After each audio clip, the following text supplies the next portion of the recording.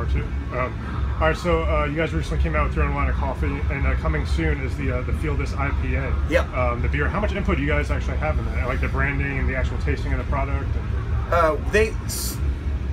Both the coffee company and the beer company had sent us a bunch of samples, which is, you know, it's kind of one of the extra bonuses of you know, being involved in that. It's like we get some free samples out of it.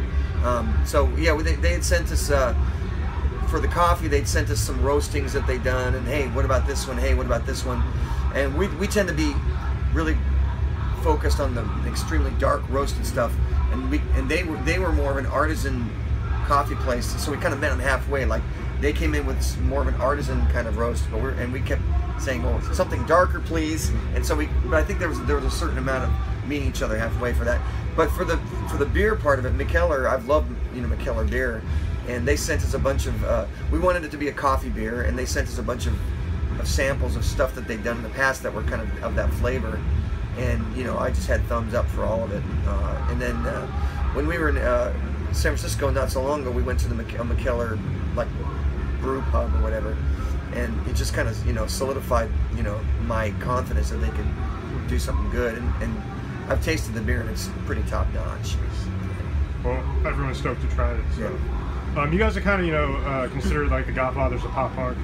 Looking back now, I mean, so many of the bands you guys influenced, do you see the influence, and how does that feel to see so many of these bands just really successful? You know, Blink-182, Green Day, Newfound Glory, Jawbreaker, so many bands that kind of were influenced by your sound.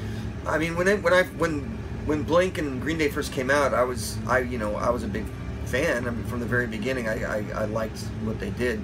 I mean, I kind of saw it as like, you know, the next kind of evolution of what we were doing. But they just, you know, obviously they're just so, they're such great, you know, musicians and great songwriters. So I was pretty much a fan of both those bands, you know, back in at that point. So I kind of have a, you know, I have a different perspective on it, because I wasn't, back when those bands were actually starting out, or back when they got kind of started to explode as bands, I wasn't even a musician at that point. I wasn't even involved in the music scene, so I could come at it completely unbiased, you know, as just a fan of that kind of music. And I'm always going to be a fan of pop punk. You know, probably go to my grave, you know, listening to pop punk music. So that kind of made it a little easier for me to just kind of embrace what they were doing and not have some kind of, you know, whatever you want to call it, like territoriality about it or anything like that, because I just thought that they had a real good take on that whole genre.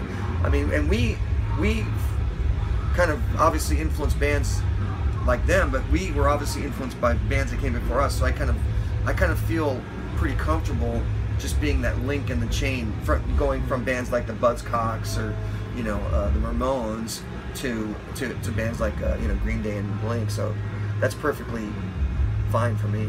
That's cool. I saw you rocking out to Touche Amore before here.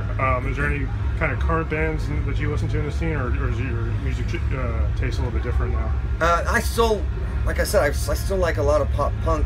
Some of the recent pop punk bands that I've really liked a lot is like Joyce Manor. I really liked. There's a band called the Menzingers that from the East Coast that you know, I think do a good take on that as well. So I mean, I think, you know, I've probably expanded to liking, you know, a lot of different kinds of stuff, but I'll always return to just, you know, the pop punk stuff, because it sounds so comfortable to me.